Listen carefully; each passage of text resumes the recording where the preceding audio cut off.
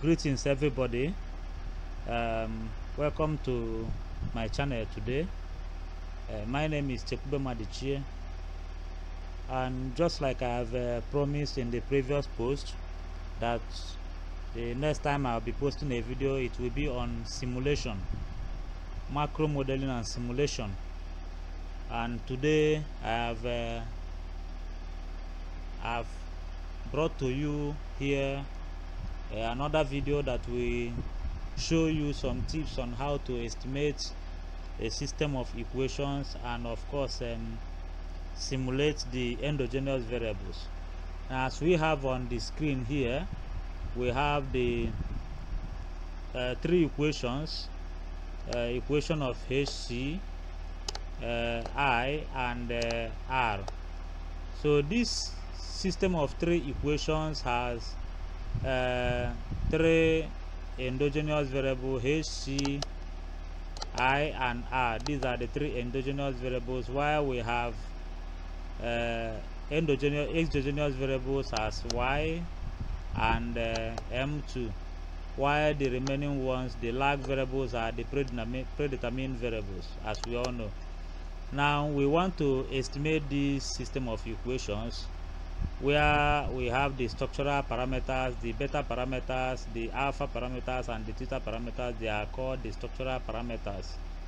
We want to estimate this and simulate the endogenous variables.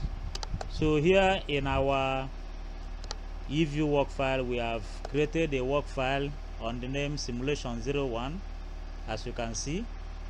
The starting point to this project is to create a system object. We go to system and create an object, name a system object. Can go to objects, you move to new, can click on system. You may decide to save the system with macro, okay, and save it with macro. Here we have an environment called the system environment, from where we can type our equations.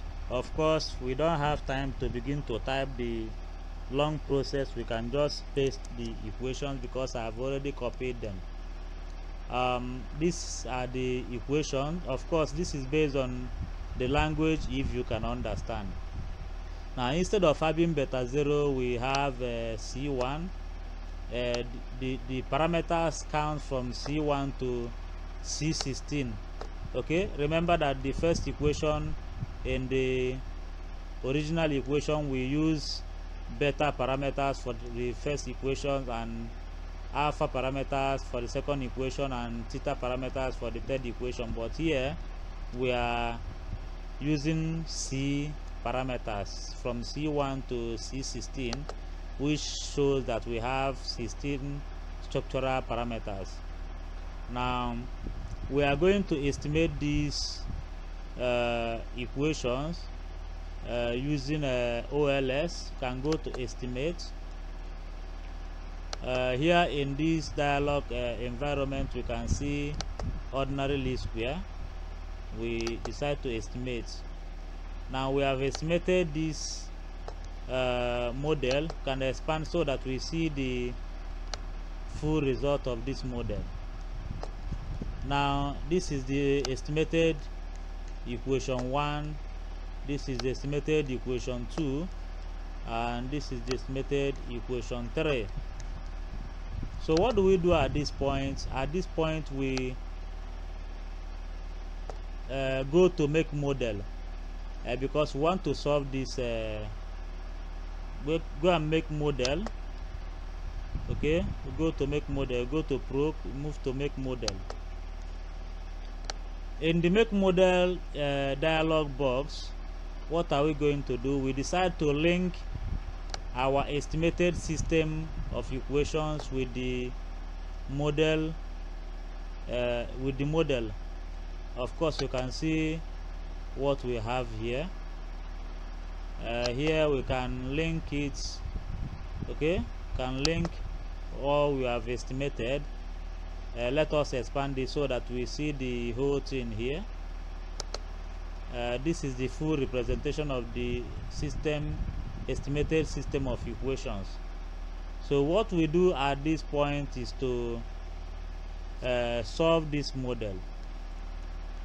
The process of solving this model is called simulation. So you can see solve, okay? Here we for simulation we have two ways of simulating. We have the out of sample simulation and in sample simulation. Now what we are going to do is called in sample simulation, where we simulate based on the sample we have at hand and not trying to simulate out of what we have. Okay, and there are two types of simulation for this very in sample simulation. We can have deterministic simulation and stochastic simulation.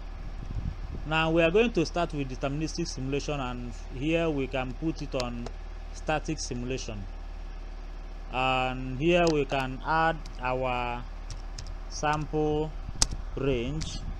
Of course you can see the sample range, and we go to solver and choose solution algorithm. We click choose this very one. What else can we do? We can now solve the model. Now the model has been solved, and of course you can see information from the model we have solved, and for this very reason we have some added variables in our work file here.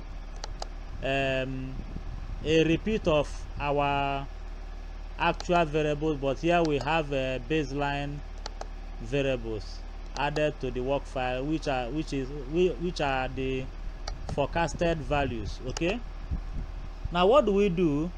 We want to make the endogenous graph. Okay, we want to make the endogenous graph so that we'll be able to compare the simulated the baseline and the actual values. What do? We click on probe, we move to make graph, we move to endogenous variables. Of course you can see what I'm doing. Endogenous variables, we leave it at group by model variables. We include actual. What else can we do? We click OK. Now this is what we have found here. Let us name our graph endogenous graph. This is what we have been able to find here. You can see our household consumption HC. You can see there's a closeness between the actual and baseline HC.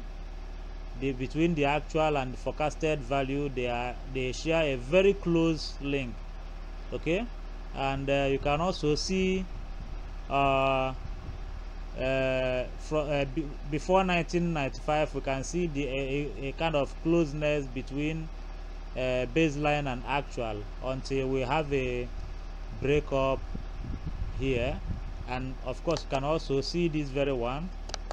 So this is the simple procedure we can always apply when we are estimating a system of equation and of course trying to simulate. So this is the simulation I have promised you people, and I hope this video is helpful to you all.